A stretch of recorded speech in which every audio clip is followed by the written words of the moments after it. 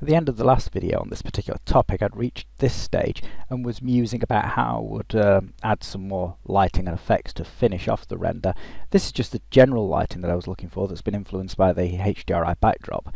So what I want is some more yellow light in this to darken the sky and to make it look like these lights are lit.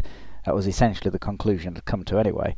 So to achieve that effect, so I've set this scene up now, and I've got the orange ones here are my light sources that I'd set up in the last scene, but I've modified the material on those so they're a slightly yellowy greeny colour. So that's tinting the light that's lighting them. So there's an interaction there, like a gel light, but it's set so it's still as it was before, an obscure light. So it's a combination of the two. So we're getting the direct lighting in, and it's just been modified slightly by the tint of the diffuse channel there.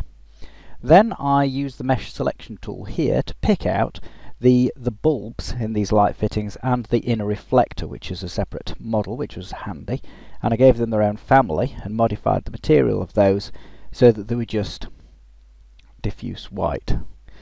And then, which might seem like a strange thing to do, to light them I changed the name to background.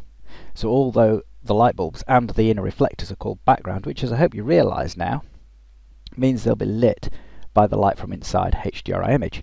Then finally, I've got 4 spotlights here that I positioned just underneath where the lights are, and these spotlights, I've squashed them vertically so they spread out more, and if I edit that, you can see that I've used edge softener so you can't see any harsh transition where they spread out. I've turned the fall off to none, got rid of the specular, set the diffuse at 5, and made that a slightly greeny colour, a greeny yellowy colour as well.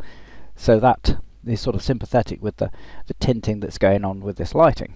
And the render time went up as a result of this to about 1 hour 40, but essentially, apart from just reducing the intensity of the HDRI, which, bear in mind, is not applied to the light source, so it's not affecting the light output here, it just makes it darker as a background image, means that this was what I'd concluded what I wanted for the final render. So I'll just show you that now. I don't have to wait for it this time because I'd already done it.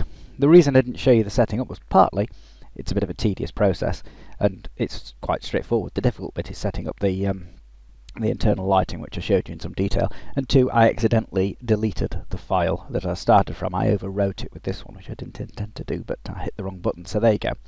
That's what I consider to be the final render and sort of the end of this short series of tutorials. So I hope you found that interesting, and we'll have a shot at doing that yourself.